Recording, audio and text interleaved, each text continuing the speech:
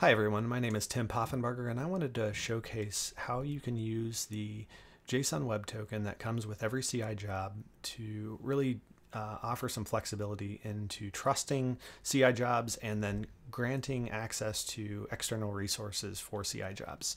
This particular use case is I have these independent CI jobs and I want to give developers API access, full unfettered API access to the GitLab API without having to rely on the CI job token, nor rely on a single user personal access token that would typically be stored in the CI variables settings that's only tied to a single user for that project. So this is useful if you want to update badges within GitLab or push code back to the repository, download artifacts and you don't have the job token available, or really any GitLab API interaction. And the gist of what this is going to do is this is a external service, external to GitLab, that the developer can call out to and say, hey, I'm coming from this job. And this external service will generate an impersonation token, which is a personal access token, back to the developer and store that as an environment variable that they can then use for subsequent calls to the GitLab API for the life of that job.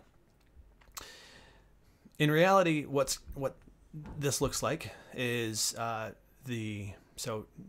you can see that this is one of the API endpoints of many that is not accessible via the CI job token, but utilizing this external service and passing the CI job JWT environment variable, which is storing a JSON web token, which is a trusted source for letting an external service know who the user is, what job they're coming from, what project they're coming from. So this JWT is being passed to this external service. The external service is investigating that JWT, and then based on the user that pushed this play button, they're going to provide an impersonation token of that person that played the job. And you can see, utilizing this private token to this API endpoint, you can see that this is me.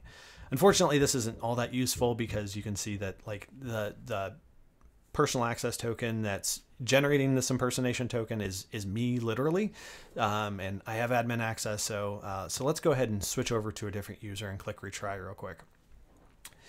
And one of the things that immediately comes to mind is like, well, what's preventing someone from playing this job and then exporting this pipeline or this job token out to an external user or external service for use.